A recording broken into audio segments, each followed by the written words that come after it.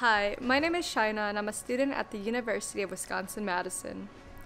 As I set out to explore the different ways people spend time with God, I've learned that God meets us in these spaces and times in a lot of different ways. Quiet times are different for everyone because of our unique relationships with Him, and there is no one right way to have one.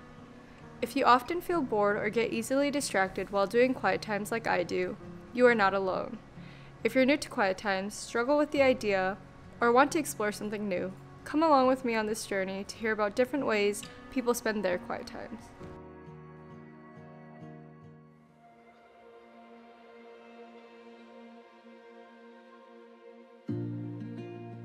My name is Kadrian. I'm a video producer and a project manager. I've been exploring quiet times for 10 years. God to me is the ultimate creator, the one who is the maker of all things. God has shown me that He honors my wonder towards Him and invites my questions. For my quiet time, I practice daydreaming.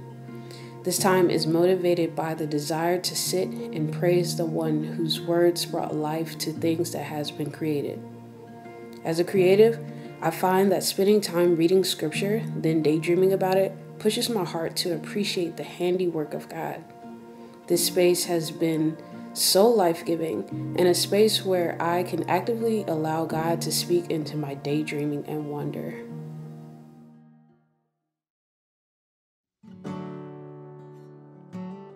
My name is Matt, and I'm the supervising video producer for InterVarsity.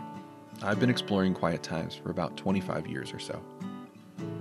My quiet times take many forms, but lately I've been exploring this idea of God as my Father King, turning it over in my mind as I go for walks around the block or at a local park. I recently lost my earthly father, and I have people in my life struggling with mental instability. This causes me to have a lot of confusing emotions and deeper questions in my head, and my Father King meets me there. When I feel insecure, I take comfort in knowing that He cherishes me, that He wants to spend time with me, and that He wants to minister to me where I am. Being out in nature reminds me that my Father King is the creator, sustainer, and author of life. This pushes me to worship. At the end of my walks, I journal. As an external processor, this helps me solidify the details of what God has been working on in my own head. Sometimes it's writing down the glory that I've seen, and others it's ranting and raving at the seemingly hopeless situation I find myself in. Either way, I know my Father King is with me through it all.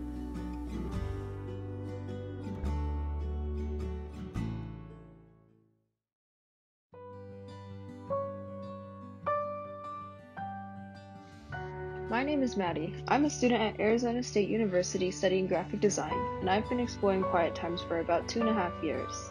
While I love to start my day with quiet times, I often end up squeezing them in whenever I can. Personally, I like to process what I'm reading by journaling. First, I write down direct quotes from scripture that stand out to me, and then I journal about it.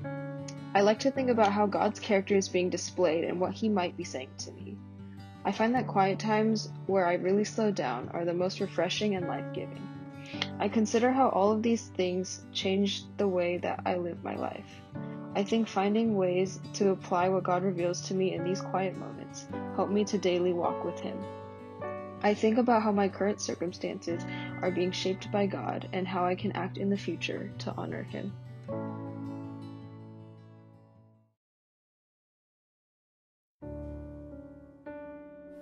My name is Jason, and I'm a vice president with InterVarsity.